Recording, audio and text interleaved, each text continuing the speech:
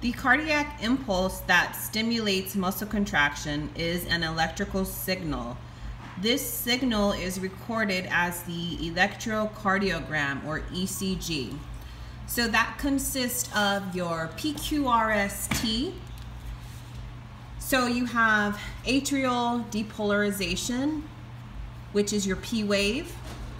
You have your QRS complex, which is your ventricular depolarization. And then you have your T wave, which is your ventricular repolarization. And in the QRS complex, that's going to proceed and trigger contraction of the heart muscle. So in this one here, you can kind of see, as we said before, the SA node is the pacemaker of the heart. So as the blood is ramping up, that's your depolarization.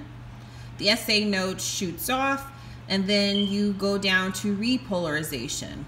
So in repolarization, what's happening is rest and reset. So the blood is going to rest and reset. So in depolarization, the faster the depolarization, the faster the heart rate, which is increased by the sympathetic stimulation. So here we're revving up, here we're revving down, and this is your heart rate. So that is your electrocardiogram. To remember again, your P wave is the atrial depolarization, your QRS is the ventricular depolarization, and then your T wave is your ventricular repolarization.